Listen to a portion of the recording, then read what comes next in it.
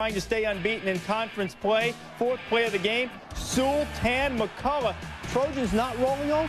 You know, they had a history of kind of falling or mailing it in after losing a couple games. Not today. They played tough the entire way when they were down. So Paul Hackett has been under some fire. He was up 7-0. Now he's tied at 7 until Joey Harrington beautifully thrown ball to Josh Line. Ducks on top 14-7. Third quarter, first and goal from the 14, Harrington. A dart in there to LaCorey Collins. Harrington 28-42, 382, 4 touchdowns, and Oregon 28-17. And for the first time since 1948, the Ducks have beaten UCLA, Washington, and USC.